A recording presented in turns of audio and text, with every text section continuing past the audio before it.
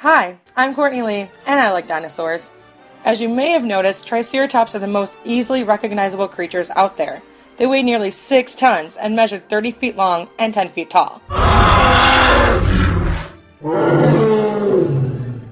The adult skulls measured more than 6 feet in length, including the frill, with horns that grew to about 3 feet long. It's speculated that since their skulls were covered in keratin, the same shit your fingernails made out of, that they could have been quite colorful creatures. Many ceratopsians had large frills in their heads, which may have been useful in protecting them while getting their asses kicked, but also in attracting a hot piece of ass. Their frill was much shorter than other ceratopsids, but was still just as effective at getting shit done. There is also evidence of blood vessels running throughout the skulls of Triceratops, which may have helped regulate body temperature. Elephants use their large ears in the same manner. It's been discovered, through a skin impression, that these dudes may have sported bristles covering their neck, back, and tail. These bristles would have looked quite similar to the quills of a porcupine, and are thought to be primitive versions of feathers. Wait. Large headpieces, bright colors, and feathers? RuPaul said it best. You're born naked and the rest is drag. If you're a doctor and you put your scrubs on, that's drag.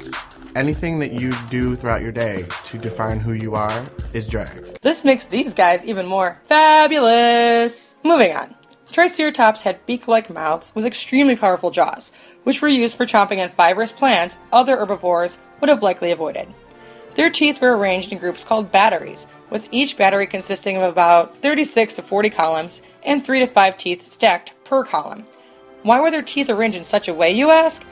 It's because Triceratops had anywhere from 400 to 800 teeth, all constantly being replenished throughout their lifetime, thus becoming the envy of hockey players everywhere. In recent times, there has been speculation that Triceratops was actually just a juvenile Torosaurus. However, after analyzing 35 samples, it was found that there were many Triceratops specimens who were too old to be juveniles, and Torosaurus specimens too young to be adults. Thank goodness, too. You already took one beloved dinosaur from us, science. We'll be damned if you take another. Check back next week when we discover the wonderful world of the Pachycephalosaurus.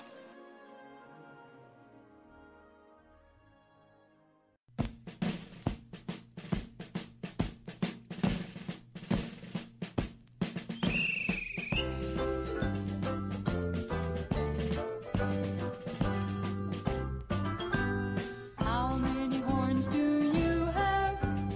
None, of course. How many horns does a bull have?